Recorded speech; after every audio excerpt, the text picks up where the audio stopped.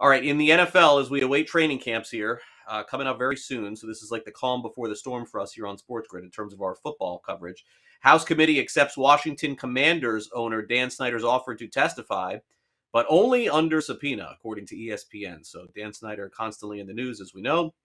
The NFL also recommends changes on how coaching staff are assigned to college all-star games, according to Ian Rappaport of NFL Network. So this could be something that will pique our interest in the future as well.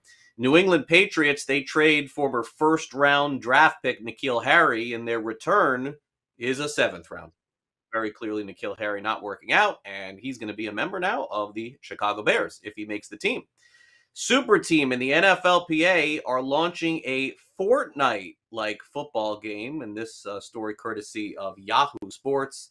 Naturally, Fortnite very popular with a lot of young kids who are playing, and as if the NFL needs another reason to become more popular, the NFLPA will launch this Fortnite-type football game. Now, this is not a game that I play very often.